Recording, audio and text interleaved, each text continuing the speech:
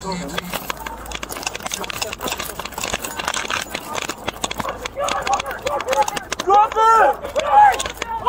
He's running! Watch out for the victim! Never slow down! Watch out for the victim! gun! Drop the fucking gun!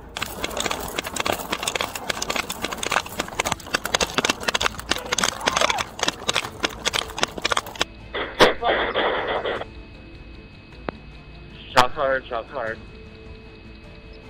Over the fence and running southbound. You want me to stay with the guy in the... Francisco soon realizes there's nowhere left to run and that his friends are not on his side, because not only does he have to worry about the cops, his friends are also a problem. So he decides to use one of them as a human meat shield. Past is our offender, and we're checking on every guy to see if they have any victims.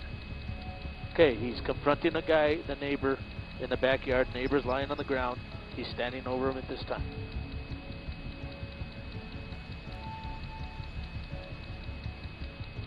Once you get to that wall, you can look right over and you'll see him. When officers finally get in close contact with the suspect, they deploy less lethal methods before eventually using the stun gun.